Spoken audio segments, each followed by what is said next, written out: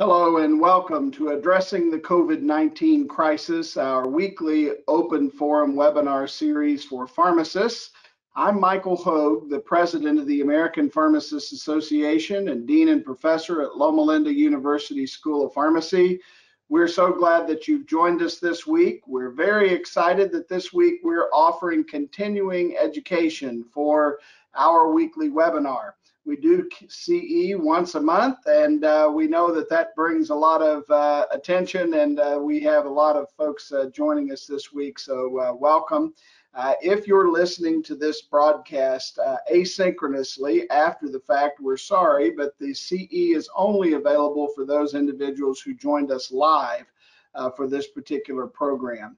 Now, today's topic is the myths and the facts associated with the pathophysiology, transmission, treatment, and the vaccines of COVID-19. There are a lot of things that circulate through the news media and online, and it's sometimes a little hard to tell what is really scientifically true and what is really not. And so we're going to really parse that out today, and to do that with us is our very own Dr. Dan Zlot. He is our resident expert at APhA and all things COVID. As many of you know, Dr. Zlot spent 10 years on the staff at the National Institutes of Health and the National Cancer Institute and NCI, doing work in oncology and immunology.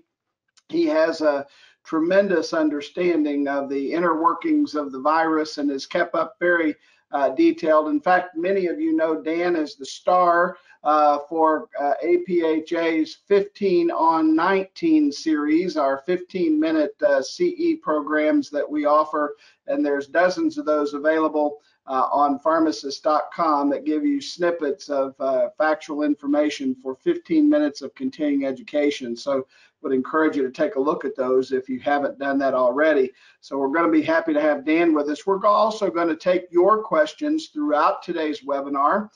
We have some information we'll share, of course, to ensure that we meet compliance with all of ACPE's rules related to providing CE, but we're going to take your questions and answers on any topic that you might want to ask questions about related to COVID-19, and helping Dan answer those questions will be APhA Government Affairs lead staff, Elisa Bernstein, who's Senior Vice President for Pharmacy Practice and Government Affairs. And as all of you who have been with us for many weeks know, Elisa came to APhA's staff after a 30-year career with the FDA. So she has a really great understanding of how the regulatory environment operates and what's going on in Congress. And Elisa will share with us toward the end of today's webinar some late-breaking news related to things going on at FDA in one case, and in other cases, other regulatory and congressional things that are happening in Capitol Hill. We're also going to be joined by Mitch Rotholtz. Mitch is a longtime expert in immunizations and vaccine practice. He's the Chief of Governance and State Affiliates for APhA.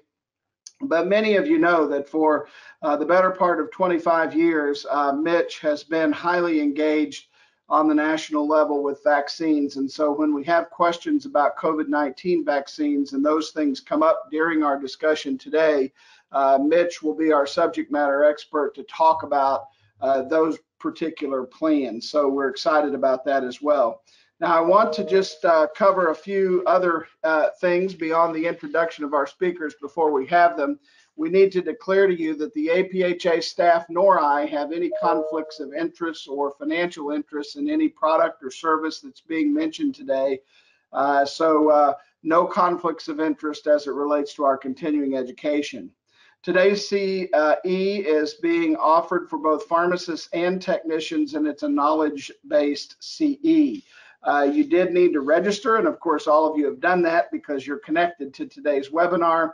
And when we get finished today, I will share the CE information with you, and including the code at the very end of today's webinar. So you'll have to go on and claim your credit at Pharmacists.com when we get to that point. We have 3 key learning objectives today that we're going to cover during our myths versus facts discussion. Of course, talking about the myths versus facts and discussing the latest information about COVID-19. And then we always want to cover with you the latest in reference resources. So that's another important thing for us to do, is to make sure we can find credible information, not just give you the facts today, but show you where you can get the credible information you need to be able to advise your patients and make good decisions. So very important. Now, we have a process that we follow for our Q&A. As I mentioned to you earlier, we do take your questions throughout the webinar, and if you look at the GoToWebinar control panel, you will note that there is a questions box, a questions tab. If you click on that tab, you can then type in your questions, and we would encourage you to do that even right now. Before we even get into the meat of the program, please, if you have a question that's burning in your mind about COVID-19, maybe you have heard something, a myth that you're not just completely sure if it's a myth or a fact, and you'd like to find out about it, go ahead and type it in so that we can work it into the program today on the fly and make sure that you get answers to your questions. We're going to take as many questions from our audience today as possible, and try to make sure that you have what you need to be effective in the work that you're doing day in and day out. We do ask that that you please be willing to let you ask your question verbally. Now, how do we do that? Well, everyone's line's muted currently, but if you're connected via your computer, you can click on the little microphone icon at the top left, and it will turn either orange or green. And if it's orange, it means your microphone's off. If it's green, it means your microphone's on. When we call your name, you want to have your microphone green so that it's on. The staff will unmute your line, and then we'll give you up to 1 minute to be able to ask your question verbally. If for some reason you do not have audio capability, that's no problem. Just type into your question, no audio available, and I'll ask your question for you. So it's okay for you to do it in that way as well. We'll be able to handle the questions either way. For those of you who are joining us via a landline or a cell phone, I just want to remind you, you do need to enter your audio PIN number into your telephone in order to activate the audio capabilities on your phone. So that's very important as well. So let's make sure that we do that. Again, we want to answer as many questions as we can possibly answer. And so that's the ground rules that we'll use for today. The handout for today's webinar is available in the GoToWebinar control panel. All of the links in our handouts are active, which means you can go directly to the link that we've provided and get the resources quickly. Because we know you're busy in practice and don't need to go hunting for these things, we try to make it easy for you so that you can get what you need as quickly as possible. So that's available for you as well. So with that, let's ask Dan Zlot to join us on camera. Dan, I am excited to get to talk with you about the myths and the facts. It seems like we've had an awful lot of myth building that's happened during the COVID pandemic. Would you agree? Absolutely. I don't think I've ever seen anything quite like it. So you know, regardless of where you get your sources of information, there's a little bit of truth interspersed with an awful lot of myth, it seems like, no matter what we do. So let's just jump right into it, and let's throw the first question out there for our audience. And audience, you'll be able to just click on your screen and give us your response to this question. Is this true or false? Are NSAIDs are unsafe to use in the setting of COVID-19? This is something we've heard in the media a great deal. NSAIDs are unsafe to use in the setting of COVID-19. Is that true or is that false? Let's take a look at this one. So we're getting our responses in. Everybody just click on your response. Great. Thanks everybody for being quick on the polling here. Let's go ahead and show the results. And It looks, oh, we're not going to cover the results. That's right. I'm sorry. I'm used to getting the results right away. We're going to give Dan a chance to tell us what the facts are about NSAIDs and COVID-19. So Dan, share us a little factual information. Absolutely. So this was probably one of the earliest controversies that we came across in the COVID-19 pandemic. And I'll run through the timeline, and we've got some more information with the details a little bit later on. But early on, things were very confusing. There was a paper in Lancet that described a theoretical mechanism by which NSAIDs may increase the risk of either infection, morbidity, or mortality from COVID-19. And the way that works essentially is that, as many of you know, COVID-19 infects cells by binding to the ACE2 inhibitor on the cell surface. I'm sorry, the ACE2 receptor on the cell surface, and then gaining entry into the cell.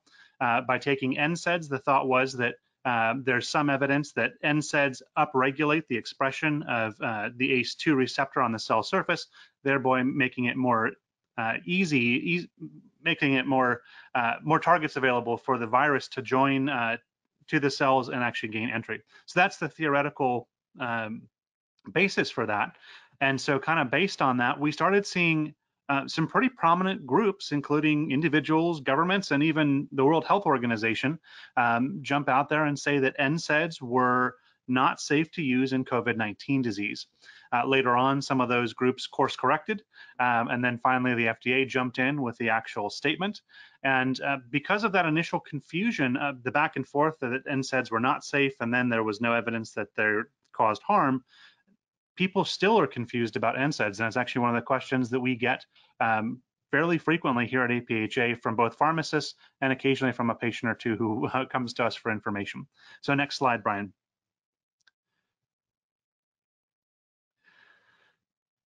So this is just that paper. So if you want to actually read the paper, here's the paper that discusses the mechanistic role for the upregulation of ACE2 by NSAIDs. Next slide, Brian.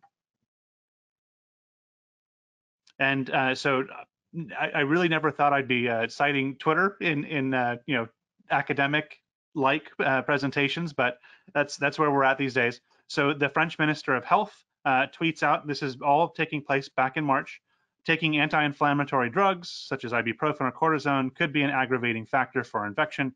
If you have a fever, take paracetamol, which is the equivalent of Tylenol or acetaminophen. So very prominent, and a lot of people listen to that. Next slide, please. And so then the World Health Organization jumped on board and issued a warning against the use of ibuprofen in COVID-19 patients. And then the next day they changed their mind. And that's the actual screenshot of their tweet. And what they say is that WHO does not recommend against the use of ibuprofen. And of course, Twitter being Twitter, everybody blew up at the use of a double negative to try to clarify a message saying that there's no evidence that NSAIDs cause harm. Next slide, please. And finally, on March 19th, the FDA weighed in and made a very clear statement that there's no evidence of no scientific evidence whatsoever that suggests that NSAIDs like ibuprofen increase the risk of COVID-19. And I did a literature search actually just a couple minutes before we started this webinar just to make sure that nothing had changed, and that is still accurate. There's still no scientific evidence that NSAIDs increase the risk or severity of COVID-19. Well, I tell you, Dan, this is really interesting because I'm not the most social media savvy person. I'm pretty active on Facebook for people who know me, but I'm not on a lot of things. But I did notice that early on in the pandemic, there were a lot of friends of mine who are pharmacists and some who are physicians who were retweeting or reposting comments like those from the French minister, and patients assume that because it's coming out of a pharmacist, it must be factual. Do you have any words of advice to pharmacists about social media posting of clinical information that you'd like to give? Yeah, absolutely. And I think it's a great question, Michael, because there's so much good information, but also bad information floating around out there in social media. And so because of the nature of social media and the inability to verify the information that you're seeing come across on social media. I would not use social media as my primary source of information. And anything that comes across social media, when we get questions about it, we dig into it. Obviously, we're looking at the primary literature. That's the best source of legitimate information to really help answer your questions. Yeah, that's exactly right. So, and just remember that our patients are, in fact, paying attention to what we're saying. So, very, very important to validate and get as much scientific basis to your postings before you make them. That's very, very important. Well, Dan, we've got lots of subjects to talk about, and I can tell you the question box is already filling up. So let's move on to the next one. I'm going to put another question for our audience to respond to up on the screen. There is significant human experience with the mRNA and adenovirus vaccine platforms used for some of the COVID-19 vaccines currently in phase 3 trials. Is it true or false? There is significant human experience with mRNA and adenovirus platforms used for some COVID-19 vaccines in phase 3 trials. So we hear a lot about this on the news. Some people say, we don't know anything about these vaccines. They've never been tested. We don't know anything about them. There's no way that we could get a vaccine. And some people say, well, yeah, we do know something about it. So we're going to get to the facts of this, and I'm curious to know what you all think about this. So let's go ahead and close the poll. We got a good number of you, almost all of you have responded to this question. And so, Dan, tell us about this. Have we ever seen these vaccine vectors that were, or platforms that are being used? Have they ever been tried before or used anywhere else? It's a great question. And the reason we thought this was so important, as you alluded to, Michael, there are so many surveys out there suggesting that patients are hesitant to receive these vaccines because they view the technology as being new, or maybe they view the process that the FDA is going to use to approve them as being rushed. And so we'll talk about both of those things. It turns out that both the mRNA and the adenovirus platforms have been used in humans for more than 15 years. When I was back at NIH, I started at NIH in 2008. And when I joined, we were already investigating, we were using both adenovirus vector technology as well as mRNA vaccine technology to try to immunize patients against cancer in an attempt to boost the immune response against cancer and try to use the immune system essentially to treat cancer or to augment the response to traditional chemotherapy. And so in addition to the work in cancer, people have been using adenovirus-based vectors for gene therapy in humans for more than 15 years. Some of the early literature started in the late 90s even. And so there is actually a significant amount of human experience with both the adenovirus platform and mRNA-based technologies. And they're extremely well tolerated when you look at the literature. There's very, very few adverse events. Most of the adverse events that you see occur in patients who received what are called adjuvanted vaccines, where they're really trying to boost the immune response by adding in some additional things that sort of, I like to call it, you know, poke the hornet's nest of the immune system locally around the injection site to try to get a more potent immune response. And adjuvants are something we see pretty frequently in a lot of the newer vaccines that are coming out. Shingrix is a great example of that. So that's the answer. We have tremendous amounts of experience with this, and by and large, very, very well tolerated. So while we're on this subject of vaccines, Elisa Bernstein, if you could join us on camera quickly, I'm going to go ahead and interject a question for you that's more regulatory related. I've heard that the FDA is going to have a committee meeting to talk about vaccines that for COVID-19 that might be coming to market. Is that true? And can you tell us when that meeting is scheduled for and what pharmacists can look for in that?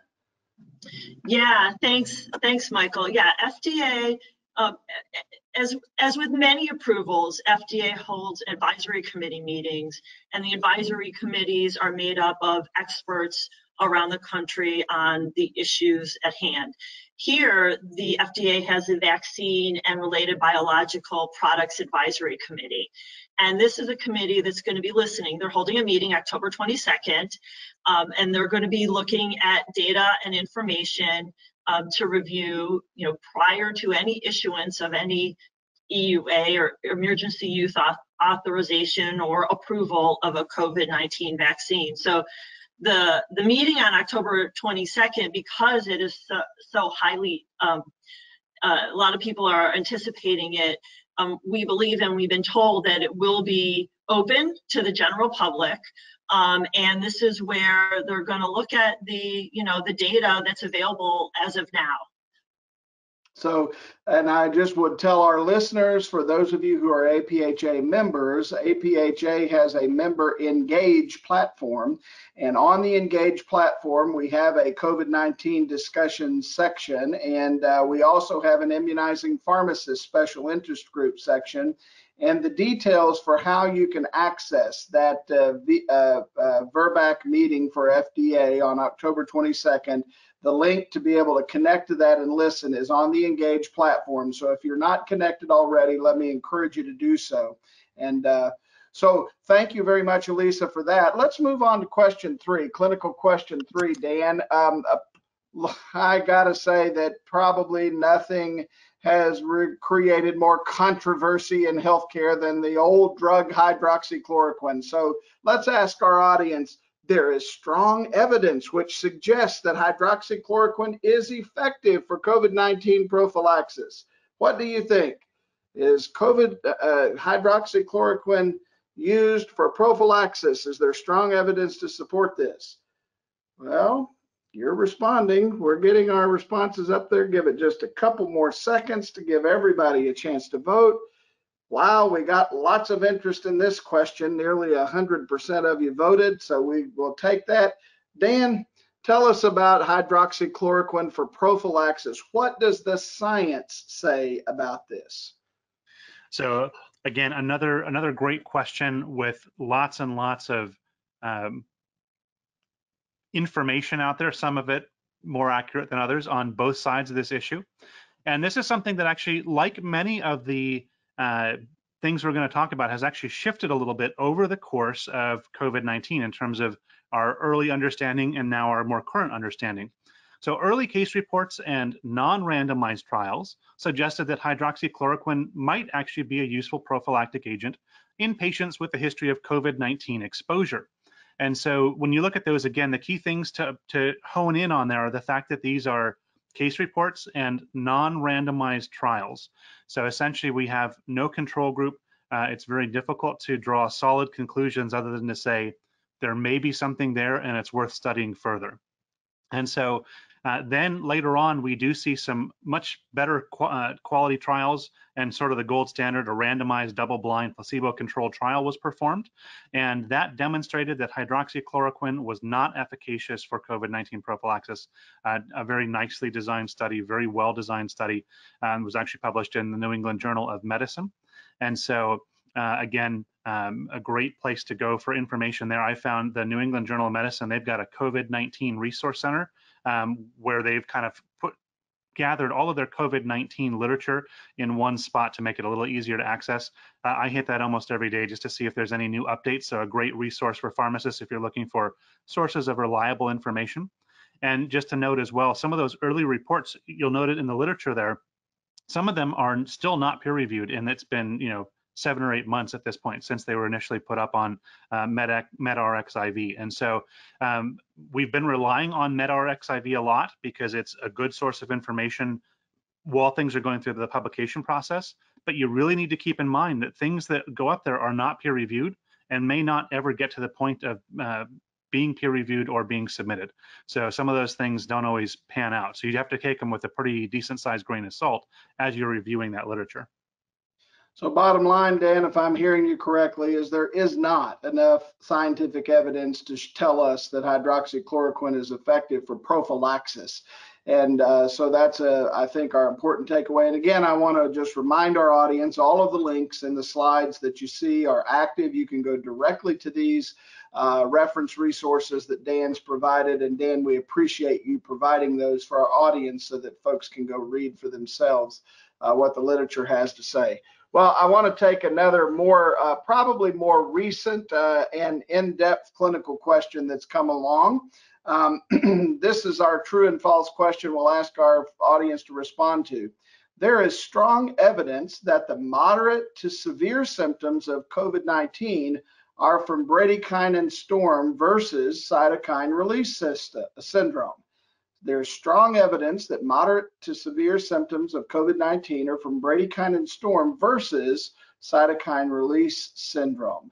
So this is a very important clinical question, because those patients who wind up being in the ICU and perhaps even on ventilators, we need to understand what is going on in their system that's really causing them to find themselves in such a really bad situation. So we've gotten good response on this question, so we'll close the poll. And Dan, tell us about bradykinin storm and cytokine release syndrome. So again, this is another really interesting topic, and one where our understanding is still evolving. So first off, where does this theory come from about bradykinin storm? It's something we really haven't heard about until really about middle August is kind of when this bloomed and has really surfaced.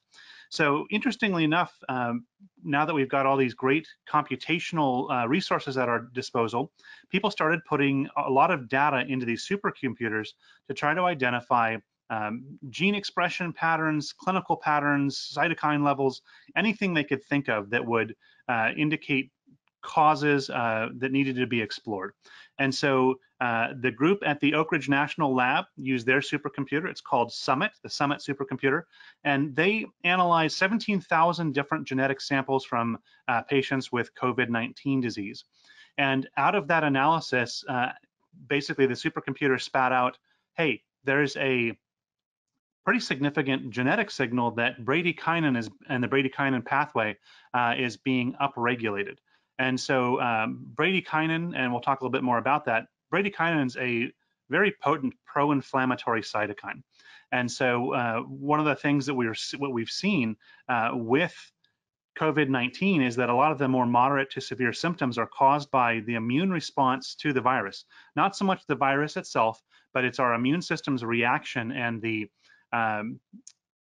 release of massive amounts of cytokines, potentially bradykinin as well, and the vasodilation that occurs as a result of that, and all the leaky blood vessels. You get fluid extravasating, going from inside the blood vessels into the surrounding tissue, causing edema in the lungs, which makes it difficult to ventilate patients for them to actually get oxygen.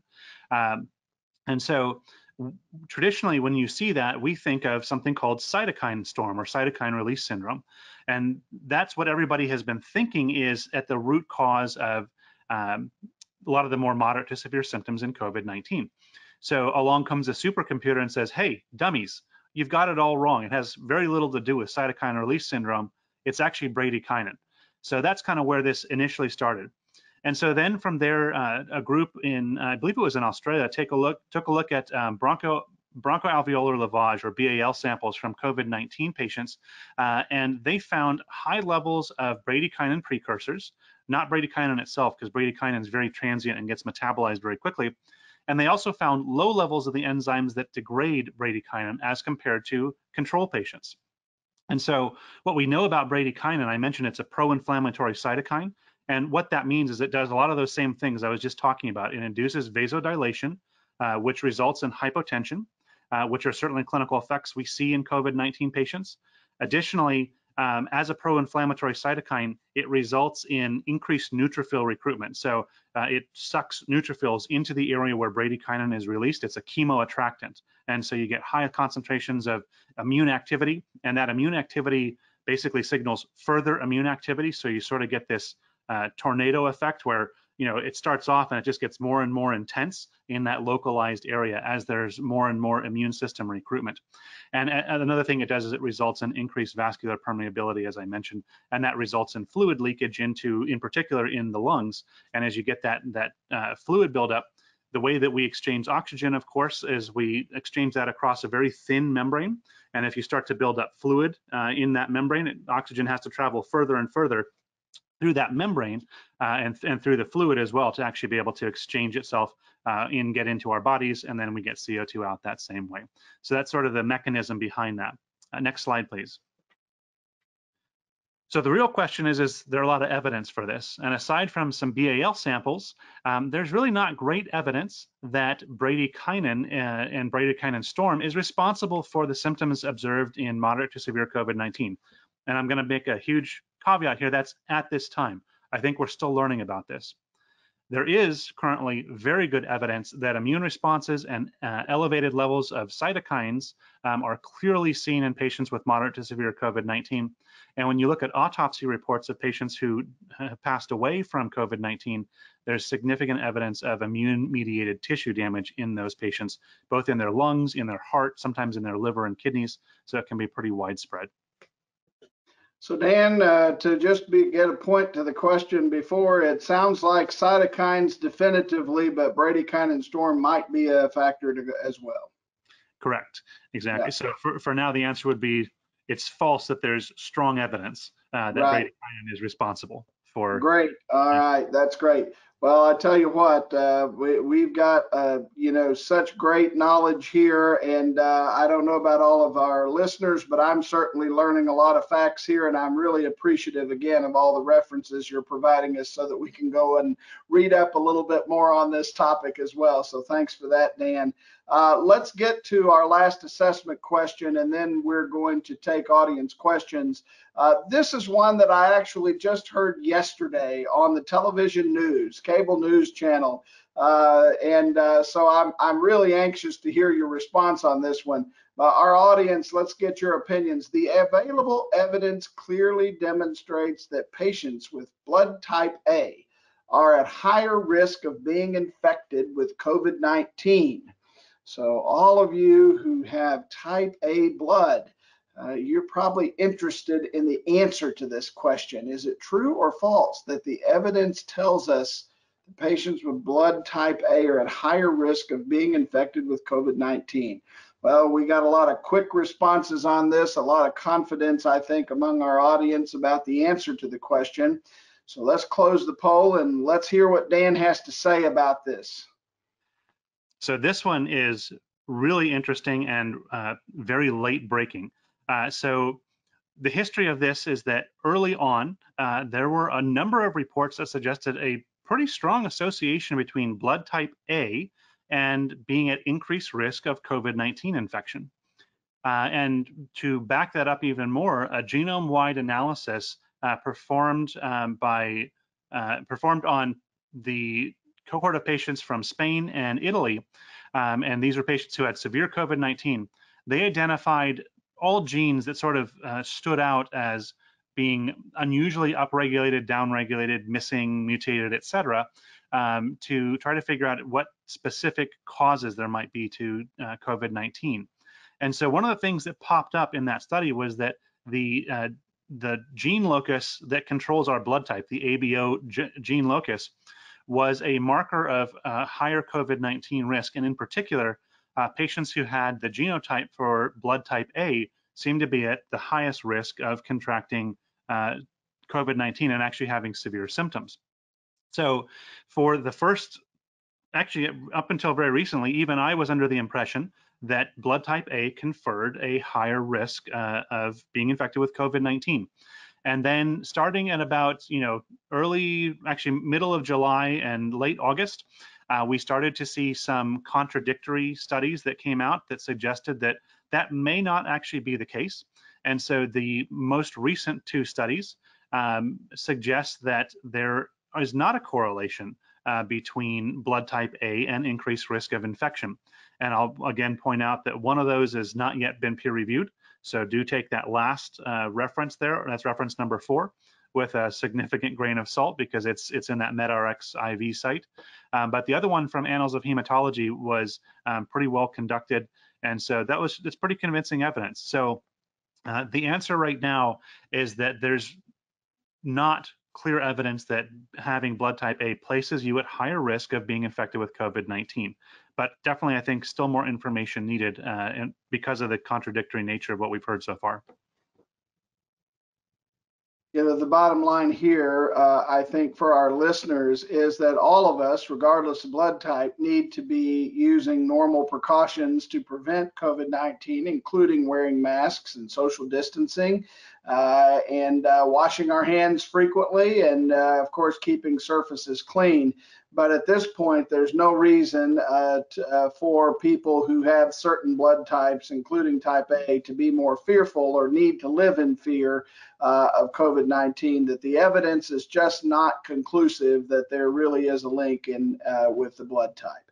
So, yeah. And Okay. I'll throw in just one last thing. What this really highlights is I think the need, just given the evolving nature of the pandemic, what you think you know the answer to, you may not know the answer to. It's really important to keep up on the literature and to check with sources who could keep you up to date on the literature if you don't have the time to do it yourself, like APhA, like other professional associations who can help you summarize all this, because it is changing rapidly.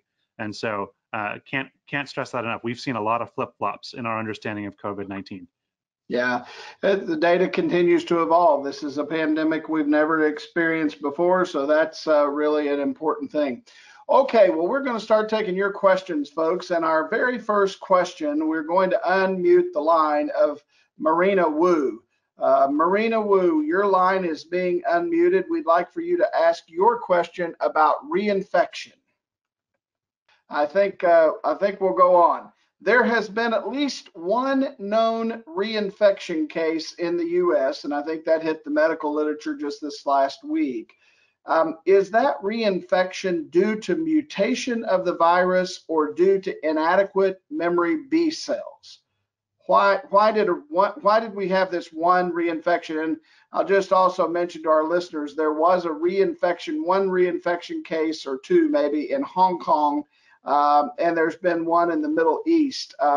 Reinfection is not something that the CDC currently is terribly concerned about, because we've not seen widespread reinfection, but we did have this one case. So what's your response to this, Dan? Yeah, absolutely. And I think that's a great question, and one that continues to be front of mind as people recover from COVID-19 and are looking to know that they're protected. For the most part, it seems that people who are exposed to COVID-19 develop immunity against COVID-19. And I'm not familiar with the specifics of this case, so I don't know whether it's due to a viral mutation or whether it be inadequate immune response.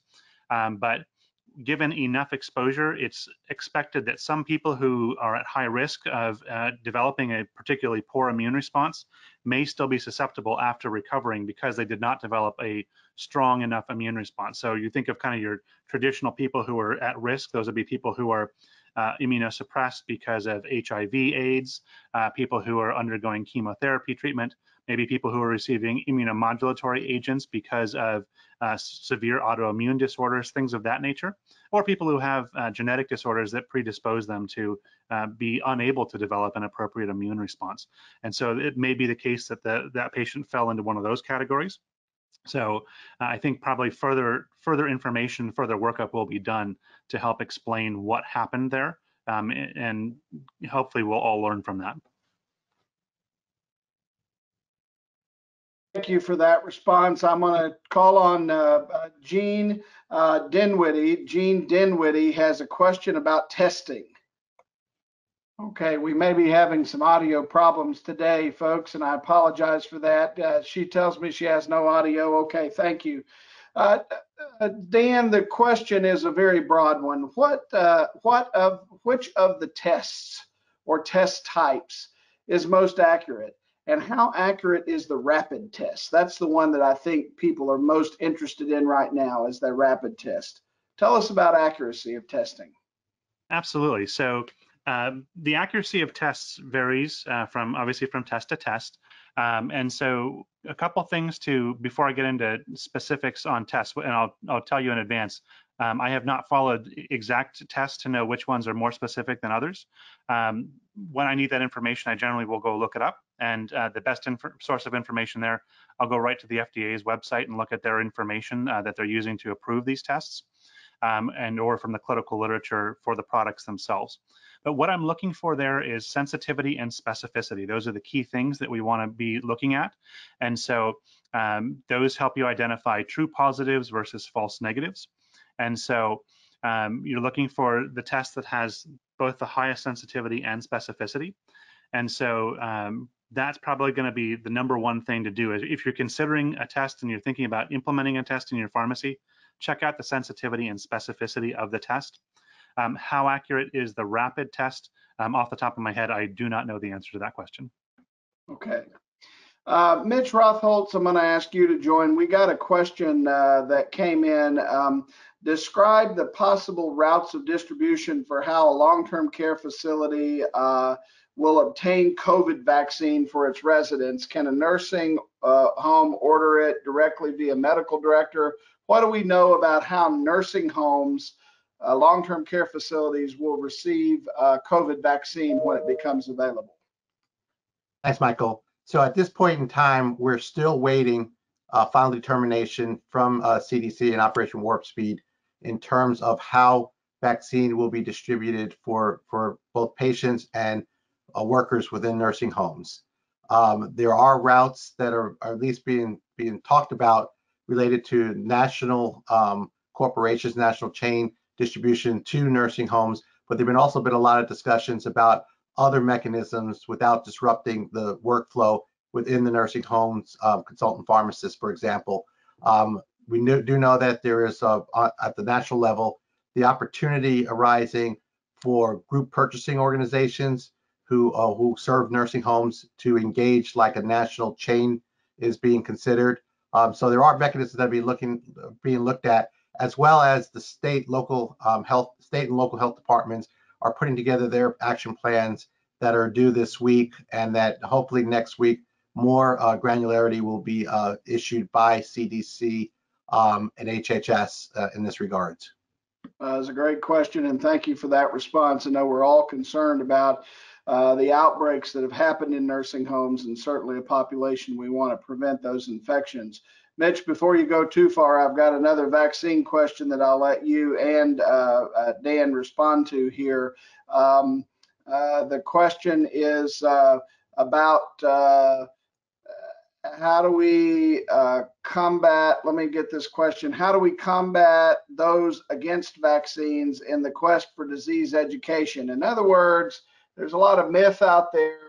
We want to build confidence in vaccination programs. Do you have some suggestions, Mitch, about how we help patients have confidence in our vaccine program? I'll start. I'm sure Dan will be able to give further insights. But as he said earlier, evidence-based science and medicine, reputable entities who are giving the information, going to the source of the literature. Those are ways that we as healthcare practitioners can be confident in terms of information that is currently the best currently available information. As Dan said, don't rely on social media for your information. Go to the next step, and also APhA through our website are trying to give you what we know as best sources of information. Dan, you have anything to add?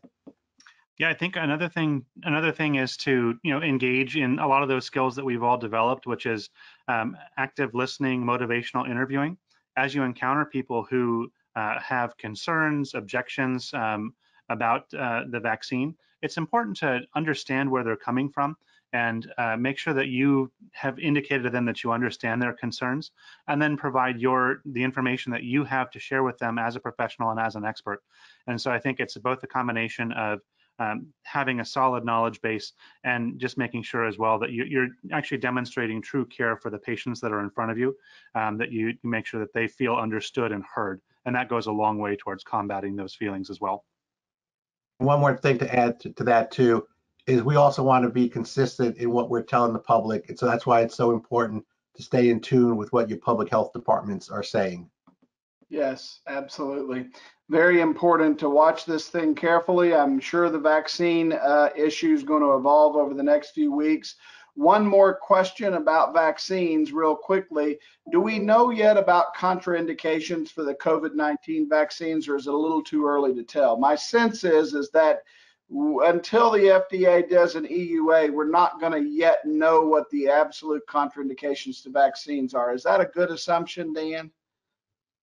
Yeah, I would say so. Based on what I've seen in the literature so far, the only contraindication I can think of at the moment, and this is not having seen any of the data coming out of the phase 3 trials, is if you're allergic to some formulation of the vaccine itself. And that would be the only thing. Aside from that, it doesn't seem that there's any contraindication right now. And of course, another thing to keep in mind is there are specific populations that these vaccines are being studied in. So for example, most of the vaccines are not being studied in pediatric populations or very limited pediatric populations. So that would be another limitation as well. Yes. I want to also be clear to our audience. I made a comment earlier about the CDC and their recommendations. I talked about hand washing, wearing masks, and social distancing. I do want to encourage our readers to pay attention to the CDC recommendations. Now, I realize that some may be frustrated from time to time that the CDC's recommendations change, but that actually is to be expected in a changing pandemic, that we learn more information and gain more information as we move along the pandemic and get more data and get more information. So the CDC is, in APHA's opinion, the authoritative source for this information. We support CDC's efforts and we support the science behind CDC's efforts. So we do encourage you to always keep up with what the CDC's recommendations are relative to the prevention of COVID-19 and to stay close to that information. And so we want to emphasize that. We have lots of questions that we're not going to be able to get to today. I thank everybody for participating. We want to be able to share some late-breaking information with you. And for those of you who had questions that we did not get to today, we will do our best to try to respond to many of those questions in the Engage platform for APHA members. Dan, thanks for your excellent work and joining us today. Elisa Bernstein, please share with us the late-breaking information from Washington as it relates to COVID-19 and pharmacist authorities. Great, thanks, Michael. It's been a very busy week since we last met at last week's webinar, for those of you who are regulars. First, HHS has announced that the government has opened the window for applications under the Provider Relief Fund. And it's for qualified providers to receive fund payments for healthcare-related expenses or lost revenue due to COVID-19. So these distributions don't need to be repaid to the US government, assuming the providers comply with the terms and conditions. And we are aware that pharmacies have been successful in receiving funds under the program. The window for application closes soon, November 6th. And the website has a step-by-step guide to walk you through eligibility and the application process. So I highly encourage you to go to that website soon if you are interested. CDC has provided a lot of information and updated information. And just recently, they issued a video entitled "Tell Me More About Vaccines" to help answer common asked questions about the COVID-19 vaccine. And the video has experts such as Tony Fauci and the Commissioner Stephen Hahn and other senior HHS officials. So it's a good video to watch. There's also some really good information on that website. And if you go to the next slide, one piece of information on this website is a page that CDC just updated with information specifically for healthcare professionals. It has general information that points to what's going on in development for vaccines, allocation, distribution, and importantly, vaccine planning. So it's worth browsing, but don't expect to get the answers to the questions here. As Mitch said, this is all still evolving, but it's CDC saying, we know you have questions and we recognize what you want to know, so stay tuned. So just take a look, but again, the answers aren't necessarily there. And the next slide, please. Moving to FDA, some new information that we actually, APHA staff met with FDA several months ago about this issue. Back in November of 2019, FDA required revisions to the labeling for insulin pens, stating that healthcare professionals should dispense the pens from a single patient in the original seal carton, and most of these have multiple pens inside. FDA's concern was an increased risk of dispensing errors and the patient using the wrong product if individual pens were dispensed outside the carton. And insulin pens are approved to be dispensed in these original sealed cartons. So in this notice that FDA just published a few days ago, FDA said that they understand that there are situations where healthcare professionals may choose to dispense individual pens outside the carton, not in accordance with the labeling. And they put some guidance in there to say, if you're going to do that, have some additional safety measures, such as putting on some tamper indicator tape, providing a copy of the instructions for use to the patient, or labeling the individual pens for individual patient use. They also said that if this is a concern for healthcare professionals, particularly pharmacists, that we should be reaching out and driving change but by the manufacturers and telling the manufacturers as well that this is a need. So the next slide, please. As for those of you who are familiar with this webinar, every week we put out a plea for you to contact your legislators and tell them that pharmacist provider status is needed and should be included in the upcoming legislative package for COVID. And APhA has a website where you can easily send letters to your legislators. And so if you go to this website, fill in the information, hit send, and letters will be automatically generated, or you can tailor make them for your legislators. And it's not too late. So if you haven't done this, please do this. And I think the next slide, I'm going to turn it back over to Michael.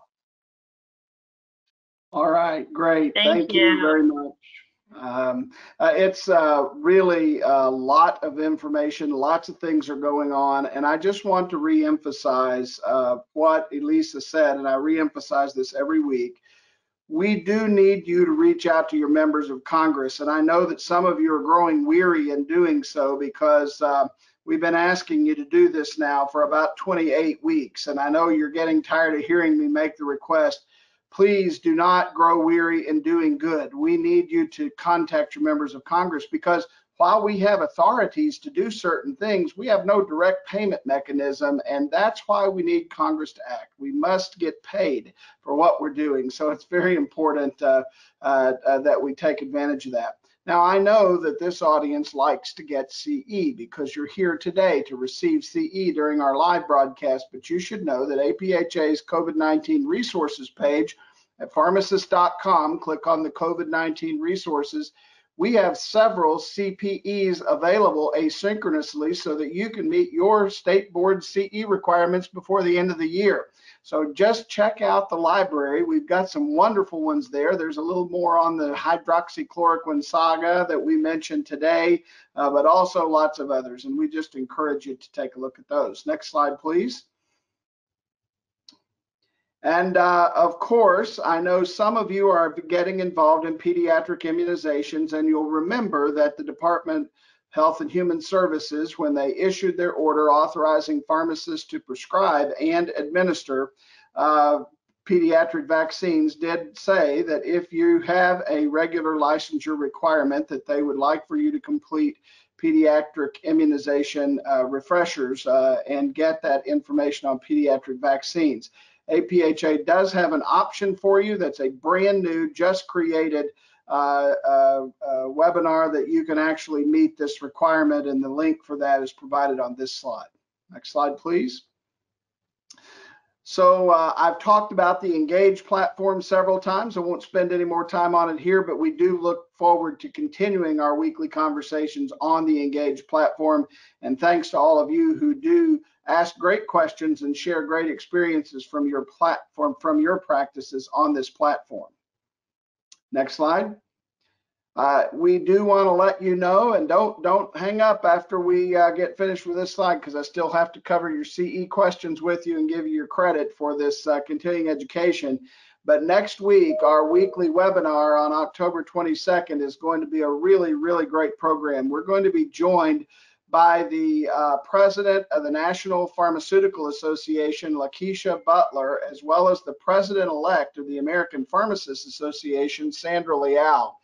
And they're going to talk about some suggestions and ideas to address patient concerns with vaccines, including the COVID-19 vaccines in underserved populations that experience health disparities. And so we all know that based upon the data that we see certain populations in our society that have been significantly impacted by COVID-19 infection, and including African American populations, Native American populations, and Hispanic populations. And so Dr. Leal and Dr. Butler both have tremendous experience and will offer very practical tips on how you can have good conversations with your patient population to talk with them about vaccines. It'll be a very practical session, and I don't think anyone here is going to want to miss that practical conversation. So be sure to join us next week. Now let's get back to those CE questions, and let's just get your response here. True or false, NSAIDs are unsafe to use in the setting of COVID-19. Now you've heard the program, what do you think?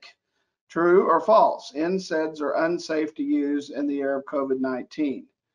All right, let's show the response on this one. I think most of you heard this pretty correctly. The answer is false, that they're not unsafe to use in the setting of COVID-19. Next question. True or false? There is significant human experience with mRNA and adenovirus vaccine platforms used for some COVID-19 vaccines in phase 3 trials. True or false? All right, let's show the results. And I think this was an area where I think all of us learned a lot. I can tell you that this one was flipped. We were at about 50-50 in the initial poll. 92% of you learned today that there is in fact 12 to 15 years worth of experience in using these platforms. They're not brand new. And so that's very important, I think, for giving confidence for us as providers and for our patients. Next slide, or next question, please. True or false, there is strong evidence to suggest that hydroxychloroquine is effective for COVID-19 prophylaxis. True or false? What is the evidence behind hydroxychloroquine for prophylaxis or prevention of COVID-19? All right, let's show the results of this one. I appreciate everybody's quickness on their response. 99% of you agree that there is not strong evidence. There has been some limited data which was not a part of randomized controlled trials, so we do not have strong evidence to support its use. And the last question here, I think this is the last question coming up. There is strong evidence that, there may be two questions. Yes, there's strong evidence that the moderate to severe symptoms of COVID-19 are from bradykinin storm instead of or versus cytokine release syndrome. This was a technical topic and it was a little deep. Dan did a great job of parsing it out for us. And let's show your results here.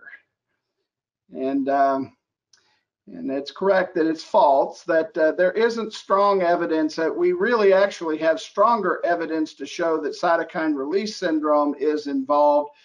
There is some data building about bradykinin storm and some evidence there, but cytokine release is our primary mechanism. And then our last question today, question 5, is available evidence clearly demonstrates that patients with type A blood are at higher risk of being infected with COVID-19. Clear evidence demonstrates that people with type A blood are at higher risk of being infected with COVID-19. True or false? And we'll look at our results on this one. And it looks like that you got it right, false. We don't yet have clear evidence about blood types, and that should not certainly drive people's fears of COVID-19. Again, thank you for all that you do in your communities. We appreciate you. Good luck and God bless.